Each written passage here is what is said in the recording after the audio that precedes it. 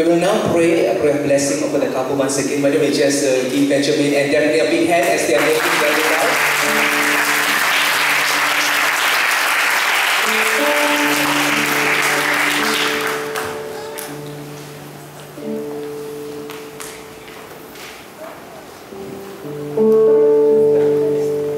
Can I just invite everyone to bow our heads and close our eyes for a while, please?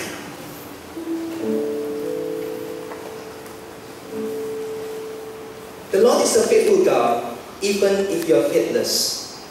The Lord will honor you when you honor Him.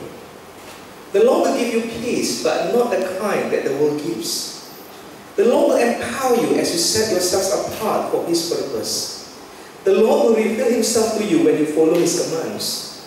The Lord will glorify you as you stand firm until He comes again. May you always live in the bounds of His gracious favor and presence. The Lord bless you and watch over you. The Lord make His face shine upon you and be gracious to you. The Lord look kindly on you and give you peace. And the blessings of God Almighty, the Father, the Son, and the Holy Spirit be among you and remain with you always. In Jesus' name, Amen. Ladies and gentlemen, as I invite you to arise this afternoon, it is my great pleasure this afternoon to present to you Mr.